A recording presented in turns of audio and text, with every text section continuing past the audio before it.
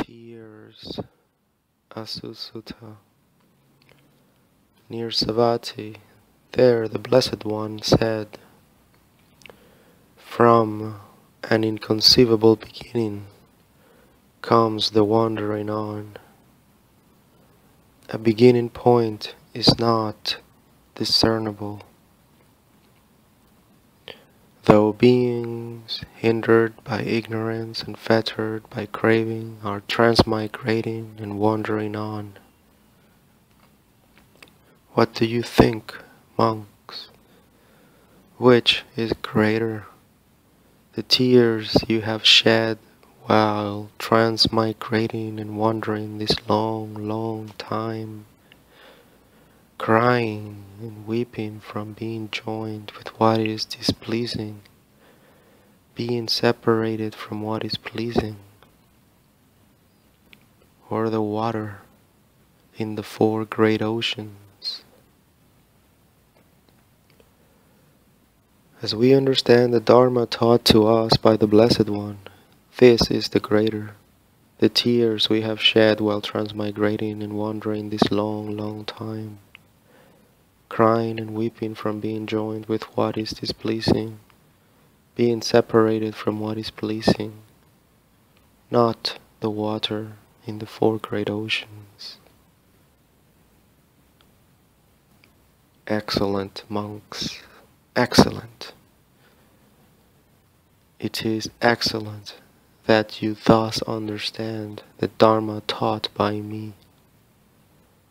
This is the greater, the tears you have shed while transmigrating and wandering this long, long time, crying and weeping from being joined with what is displeasing, being separated from what is pleasing, not the water in the four great oceans.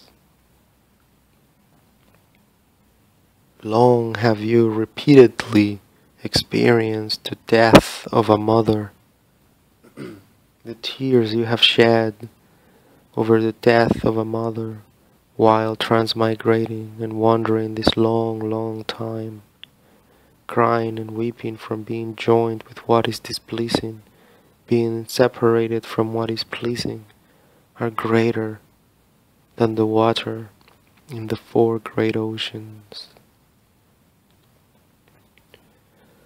Long have you repeatedly experienced the death of a father, the death of a brother, the death of a sister, the death of a son, the death of a daughter, loss with regard to relatives, loss with regard to wealth, loss with regard to disease. The tears you have shed over loss with regard to disease while transmigrating and wandering this long, long time, crying and weeping from being joined with what is displeasing, being separated from what is pleasing, are greater than the water in the four great oceans. Why is that? From an inconceivable beginning comes transmigration. A beginning point is not evident. Though beings hindered by ignorance and fettered by craving are transmigrating and wandering on. Long have you thus experienced stress, experienced pain, experienced loss, swelling the cemeteries, enough to become disenchanted with all fabricated things,